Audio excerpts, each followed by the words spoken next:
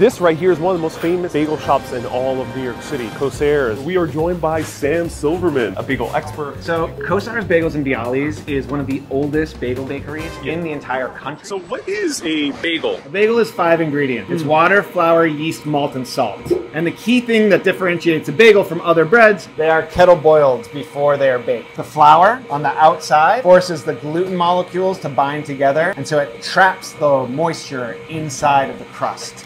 And that contrast is what makes the bagel so special. Here we go. You can see here, he's taken a rack of bagels that's been proofing for 24 hours, and he kettle boils them. They're floating on top, which means they're pretty much ready. And then here he's laying out these burlap covered boards. It allows the bagel to not stick to the floor of the oven. So now he's gonna season. Oh my God. Now flip it over. Oh, perfect technique. Classic New York City bagel. Stay curious, my friends.